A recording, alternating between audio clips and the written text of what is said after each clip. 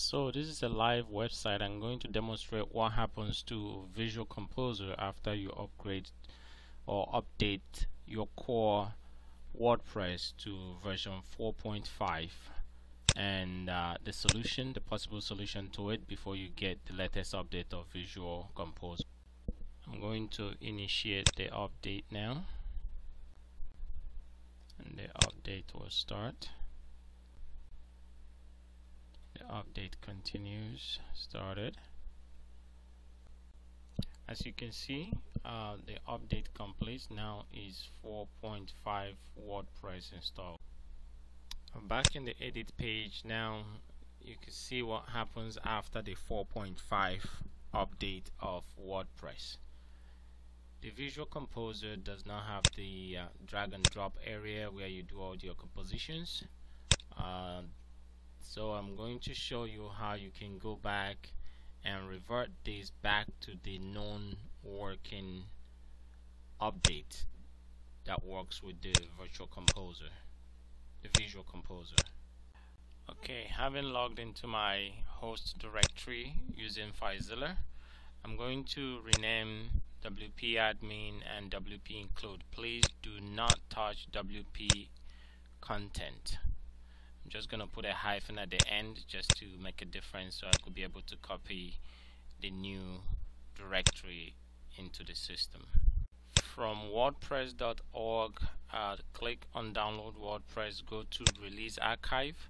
There you will see all the releases, including the last one that was working with your Visual Composer. Now you download and unzip this file to a directory in your system. I already downloaded this, so I won't do this. From the unzipped file, I go to the directory and copy the WP and the admin and WP include to my host directory. This will create a new folder. From the root of your host directory, copy these root files to a folder that you create, and I call this folder old root files.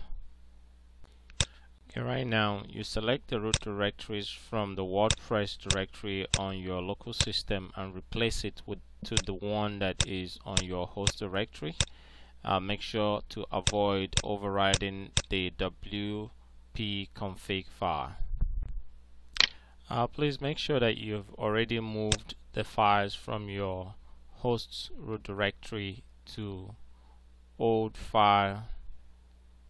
root files directory before you start uploading from the WordPress 4.42 directory. Once that is done, go back to your dashboard, refresh and update the WordPress database, and after you reset that, continue, and it will give you the prompt to log back to the dashboard. You see it's now asking to do 4.5 update again.